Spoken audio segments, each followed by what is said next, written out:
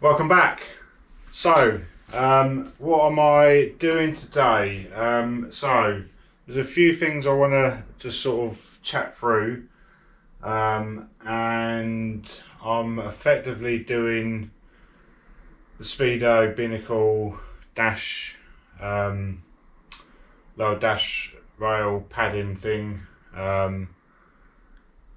switches, steering column, and a few other bits and bobs, and I'll show you that all once I've done. I actually spent probably 8 hours yesterday messing around with the dash pad, the binnacle, searching for things. So what I was searching for, and I knew I'd taken it off and powder coated it, was the steering column bracket that goes on the bottom of the dash mid rail dash rail. I looked everywhere for it, absolutely everywhere. Now I had a chrome one, but the chrome ones were, I can't remember where I got that from, but I had a chrome one sitting in there. And I remember seeing them both together, and I could not find it. Predominantly, the chrome ones are for Mark 1 to Mark 2, and then some Mark 2s and the Mark 3s have got the blacks. But I remember having it powder coated, and I remember seeing it in there. And then I worked out, I borrowed it for the Magic, because I didn't have a chrome one at the time, and I completely forgot. So I've just had to put the chrome one on the Magic and take this one off, so now I can fit that. So another conundrum I had, because I don't remember taking it off, and I haven't got that many photos and the video's not clear enough. So I always thought, and I'll just take you off and show you this. So I always assumed that all Minis had one of these on top of the dash rail to support that, or to give that some strength, and then this bit goes underneath between that and the pedal box. So I started looking yesterday. I tried fitting them together, but these holes didn't seem to be lining up properly with the holes that are on the dash rail. Now, I had a look at a few websites, Summerford Mini Spares, and apparently, well, according to them, anything, so these were used from 59 onwards, but without a steering lock. No, sorry, with a steering lock. So predominantly these ones are used without them, if there's no steering lock on the car. Now mine, because my key is on the switch panel, I don't have a steering lock on the steering column, so there's a load of confusion. So now I know I've got to fit that without that, because I don't have a steering lock, and all they do is just 2 bolts go through there, high tensile bolts, not the what they're called, not the I can't remember what they're called now. You know, these things, the shear bolts. That's it, the shear bolts. I don't need to actually use them because they weren't used. So there's me steering column.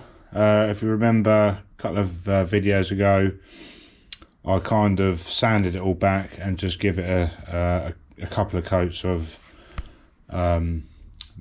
satin matte black, or satin black hammerite, and it's actually come out really well. So sure, it's going to get battered again. And so yeah, I've got the accelerator pedal to fit. I actually just need to see if I've got the little sleeve thing that hooks over the top of that to stop the cable popping off. I'm sure I've got a spare, but if not, I'll order one. So another thing I wanted to show you, so my switch panel is got two switches, obviously choke, heater, and the ignition switch in the middle. So it's got the chromed surround or bezel. Now I ordered, I mean, if you can, I don't know whether you can see that, it's battered. You know, I would say that's probably the original. So I thought, right, I'll order another one from Mini Spares. This, I don't know what they were thinking when they made that. I mean, when you look at them both like that, this one's thinner, that one's thicker. It's actually, that being thicker gets in the way of the switches going in. It's got some sort of, it looks like it's been sprayed with silver hammerite. They reckon it'll polish up, but you're never going to get that polished up to look like that. So I've asked on a few of the Facebook groups if anyone's got one that's in a better condition than mine, but I'm definitely not going to be fitting that one. It's awful, absolutely awful. So yeah, if I can't find a decent one, then I might have to send that off to be re-chromed maybe, but I can always retrofit that after. Yeah, so I'm going to get the steering column on, maybe the gas pedal, sorry, not gas pedal, accelerator pedal, and then I'll just run through what I've been doing. So yeah, I'll see you in a bit. Right, that was a bit of a nightmare, but yeah, so I've got all that in. Just going to show you what I've been getting up to last 10 hours. And what else was it going to show you? I was going to show you 2 secs. Right, so best place to probably through here a bit better. So obviously the centre binnacle is in, all wiring directed where it should be, steering column in, accelerator pedal, mid dash rail, heater's just sat on my cordless for now. I still need access into there. I must say that headline is looking very good. Oh yeah, so old interior light. I'm going to try very hard to clean that up. It's original. Mini Spares do new ones which look very nice, would look very nice in my car, but I'm trying to keep things that I can original. So yeah, I'll see how clean I can get that. So with this car, so I have got front and rear heated screens. Not standard in a Mk3S, definitely not the front screen. So when the wiring was sorted out by David Wilson, I got him to add the cables into the looms for front and rear heated screens, USB, which I've mounted underneath there, and then I've got the heated screen switch, which does both, so they both come on together. And what he's actually done, if you can see this, so there's the correct fuses, etc., for the heated screens and the USB, and then there's also a timer on the heated screen, so I can't remember how long, but they will automatically turn off. So yeah, hidden out the way. I was going to have that on the driver's side, but it just weren't going to really look right. Yeah, so obviously demist vents in, and the the metal grill bits for the top. I did wrap a bit of the vinyl over the metal part of that on both of them. Heater pipes all run in, not connected. I've run new. So I've got obviously the washer pump, which is obviously a manual. I've run new tubes for that. What else? What else? I think that was it. I've just got the rev counter to go on the dash, which I will do once the steering wheel's in or on, just so I can make sure it's in the right position for me. Nothing done under here at the moment. Obviously got my new tubes in. Everything's connected behind there. Got me choke cable, accelerator cable, and my heater cable. So I'm almost ready to start putting stuff together in here now. I've just got the remote selector to go on underneath. I'm going to take that out. Now I've got the engine in, I can get the hubs off, drive shafts in. Do need to look at them as well, and then I can get all the brake pipes and everything connected on, which I was just thinking about that. Oh yeah, I can still get that one through there, so that's fine. And yeah, then I can get that one, get all that connected. Then I could probably fill up the brake lines and clutch lines, and maybe the hydroelastic. So other bits I've got to do. So I've still got to sort out the drive shafts, which I'll probably put through the sandblast cabinet. These were the old Mk3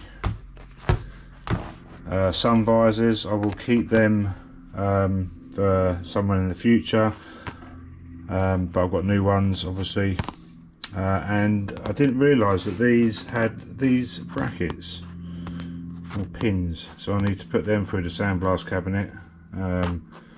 Maybe spray it with a bit of Nimbus grey. Yeah, it's probably a good colour to spray it, maybe, I don't know. Anyway, yeah, so I'm going to get them blasted and sprayed, then they can go on. Yeah, just bits and bobs at the moment. Starting to look like a Mini again. Next thing I think inside is probably seat mounts, carpets. I need to order some companion bin trims because the ones I've got are really manky. I did have one out somewhere, I can't find it. Yeah, I've got one somewhere. And I need to have a mass tidy up. I've got rubbish everywhere. Right, so I've just blasted the drive shafts and the sun visor things. So that's them all ready to be sprayed. So I've actually been to Health Rods. Got some primer because they're actually useless down there. They did a grey, but it was only in a hammered finish, which I don't obviously want for that. So I've just got this. This seemed like the closest colour to what was on there originally. So but I need to prime them, which I'll do last thing today. And then tomorrow I will put the top coat on. So yeah, so that's that. I've got to do that later. So I think one of the last videos I was talking about the switch panel bezels. That was my original one, which is battered. That is the mini spares and Summerfords and P&L minis. That's what they're selling, which is a big pile of poo. So I had a look on Facebook and some guy sold me this whole thing for £9 including postage.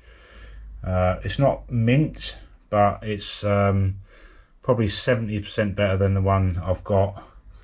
So I'm happy with that.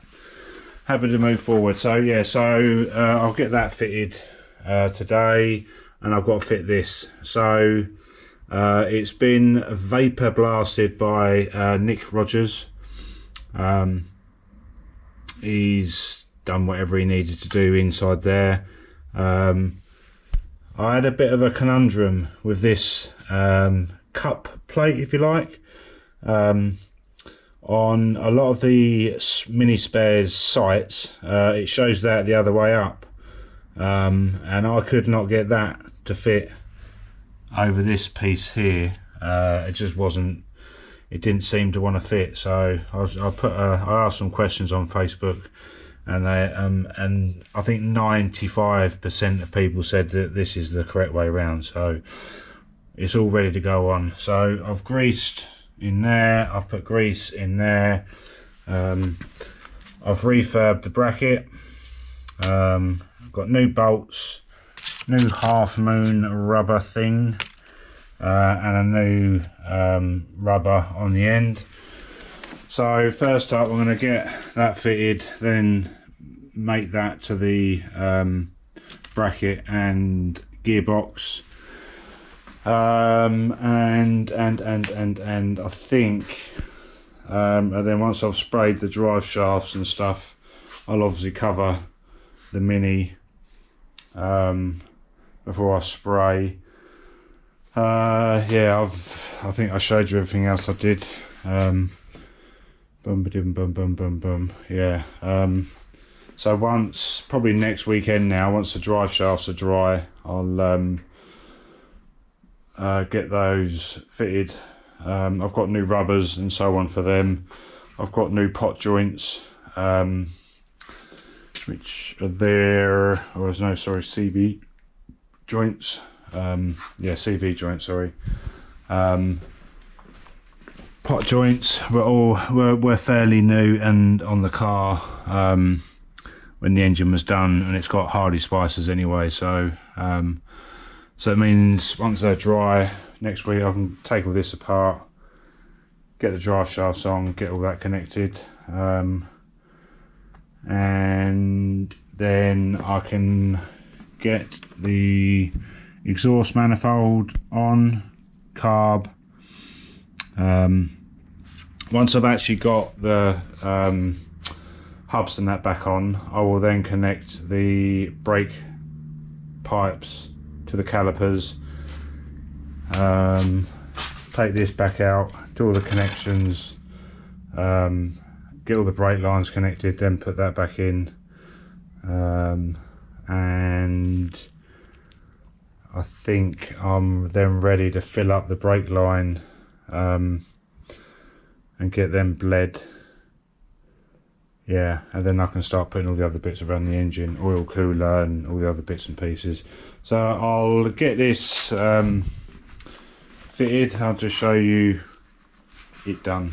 Right, so that was a lot more difficult putting the remote thing in than I expected. So basically I put it all in, everything seemed fine, and then the gears, it wasn't locating in the right gears, so I had to take all this apart, take it all off, and then it took me probably half an hour to get it all located underneath. So yeah, that was a bit of a faff, so luckily I didn't record that. Would have been embarrassing. Yeah, so that's all back together now. Because what it was doing, it wasn't going that way. No, sorry, it wasn't coming this way. So, and I couldn't line it up. So, so basically the connection in the actual gearbox, or the diff housing, or whatever it's called, had somehow knocked over that way, or I'd left it in, maybe I left it in gear or something when I put the when I took it all apart. But anyway, yeah, it's all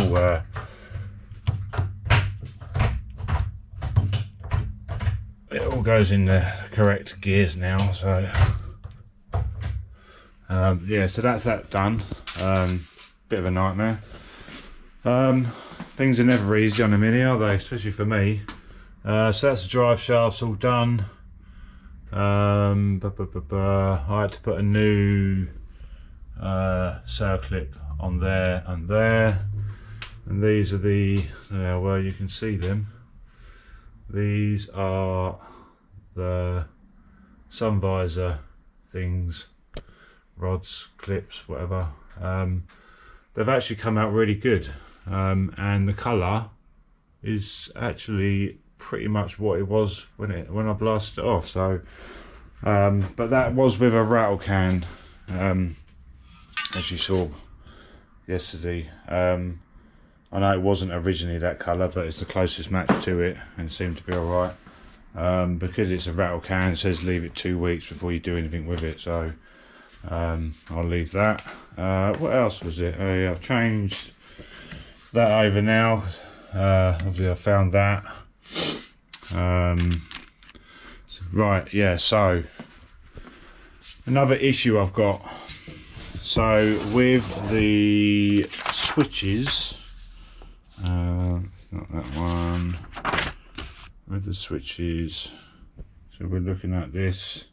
It's for my car, Mk3 dynamo toggle. No, wrong page. Yeah, maybe I'm looking at the wrong thing. So I can't work out from the photos. I think that one is correct for the lights, but with the new loom on the wiper, I've got a black as part of it, but there's no connections for it. And I need my photos I've got aren't clear on this switch, so I'm not sure if that is correct or not, so I need to look into that a bit further. And I've also got another earth here, which I'm not sure where that actually goes to, because it comes out of the steering column loom into this splitter, which obviously picks up the heater, and then it goes from, I don't know, yeah, I'm not sure about that. Need to investigate that one. So yeah, that's about it on this one. So next time I can, I'll probably, not sure yet, probably take the hubs off, get the drive shafts in, and get it all built up, and then I don't know, we shall see you on the next one. Cheers.